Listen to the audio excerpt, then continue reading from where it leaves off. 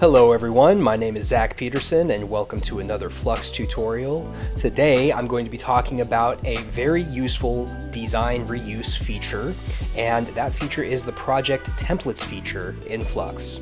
Now if you've looked around the dashboard or you've looked under the main menu inside the PCB editor or the schematic editor, you may have noticed a templates feature. I'm going to show you how to access this feature, how it works, and some of the best practices that you should follow if you're going to create templates from some of your own projects. So make sure to open up Flux and follow along. So to get started, let's go ahead and get into my Flux profile. Now inside my dashboard, I've got several projects here. And up here in the top right portion, you can see here under the new project dropdown, I have the option to make a new project from a template. So whenever you have any templates associated with your profile and you want to create a new project from them, those available templates will appear here in this part of the menu. On to the portion about creating templates. So how do you create templates and what types of templates can you create? Well, the reality is that any of these different types of projects that I have here, so the sub-layout project, this part, this completed project, and then this simulation project, all of these could be turned into a template. So just as an example here, you see I've got this project here. This project has already been turned into a template. And if you go into the top menu, you can just see here under new project from template, you can see that the link for this project that I already have open is already listed underneath this open menu here. So of course I could click this and it's immediately going to create a new project from this template. Also inside the main menu, you will see remove this project from templates. So since this project was already a template, I can of course remove it from my list of templates. Or if I opt to, say, open up this sim model that I've used in a different video, I could actually take this and make this into a template. So here in the main menu, you see right here, I've got this option, make this project a template, and so on and so forth for all of these other parts. So here for this part, here for this sub layout, and then I could even open up some of these examples and turn them into a template if I want to. So that's a really convenient way to very quickly create templates. So there's only one type of template. So what that means is, in order to keep track of all of your templates, it's important to name them appropriately. So with this particular op-amp simulation, you'll see here has a bunch of code associated with it, and then it's just got the 3 terminals here. So this can be used in another project. But if I wanted to make a template out of this op-amp, I can do that right here from this option. And I think it would be important to then rename this to have the word template in it so that it's very clear that this project is actually going to be used as a template. And then I could just click this, make this project a template, and then you see it's enabled here, or I can just remove this project from template. So just make sure to name your projects appropriately if you do plan to use them as templates. So now that I'm in a project, and let's just suppose I want to use this project as a template, what can I do with this project and what type of template can I create? Well, I could immediately make this into a simulation template. So I could basically take this, go over here to make this project a template, and I would have a universal op-amp simulation template. And then I could just go through and modify all of this stuff. But let's actually do something a little more interesting, and we'll make a PCB template. So this is going to be a small PCB that has a microcontroller in it and a pin header. So to get started, I'm going to find an STM32 F03 example, and this is a sub layout, and this sub layout looks just like this in the PCB. As soon as it loads, you'll be able to see it. So this is a common example that I like to use, and it's located in the public library. All you have to do is just search for STM32 F03. We're also going to use a pin header, and I'm going to go with a 1x8 pin header. And here we can just make a few connections just to illustrate what we need to do in the PCB layout in order to create a decent template. So after I wire up these connections,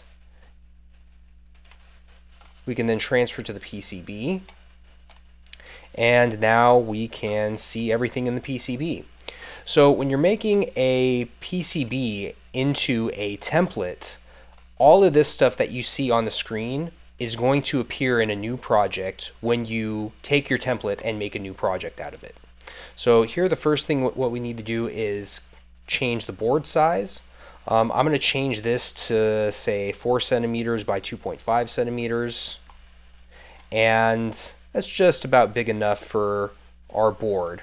And what we can then do is maybe move this pin header up here along the edge, and then this STM32, maybe we can rotate it to right so that everything lines up. And of course then we could go through and complete the routing on this so that we get all of these connections into these pins. So this is basically a template. Once we finish routing this, we'll have something that we can use as a template to generate new projects. So this is a decent example of something that can help you speed up your design time. Here we've got a sub layout that has everything you need for the STM32. You could actually go into this sub layout and fork it, and then you could break out more terminals on it so you can make more connections in your template. You could also add some other components onto this PCB, so like a power regulator, maybe a power connector, something like this. That's going to give you some more flexibility once you actually take this and put it into a new project. But once you have this to the state that you like and you're satisfied with it, of course just go up here to the main menu, go down to make this project a template, and it will create a template out of your project. Before you do that, of course, make sure that you put a good description in here. So we're going to call this an STM32 MCU template. It's going to be our description.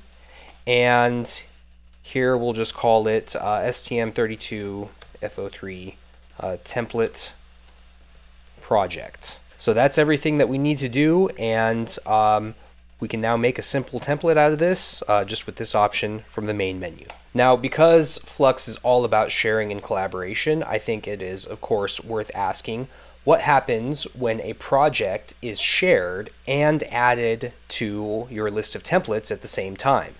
So let's just take a look at this project. So this project is already added into my templates list in my main profile. But what I've also done is I've actually shared it with my secondary profile right here. So if I just copy the link, go over to this other window, I can actually open that project in my secondary profile. Now, once this opens up, you'll actually see here that I don't have access to this as a template in my secondary profile. Now you can see here, I have the option to make this project a template. But you can also see here in this option right above this, I don't have any templates configured for this profile.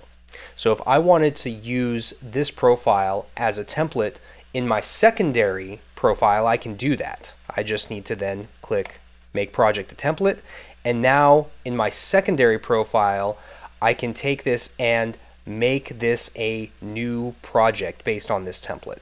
So once I create this new project, it's going to exist in my secondary profile only. And then I can go through and modify it, do whatever I want to it. It now just exists inside of my secondary profile, as you can see right here in the upper left portion of the window. Now, what would happen if I say go back to this original project, which was used as a template in my primary profile, and let's say I change some of these parameters. So maybe I change this resistor to say 50 ohms instead of 500 ohms. And then I'm going to leave this one here, but essentially what this is doing is it's causing this op amp to rail out, and you can see that right here in the waveform readout. You can see it's actually railing out here. But let's say I go ahead and do this. Now remember, this is shared with my secondary profile right here in this project.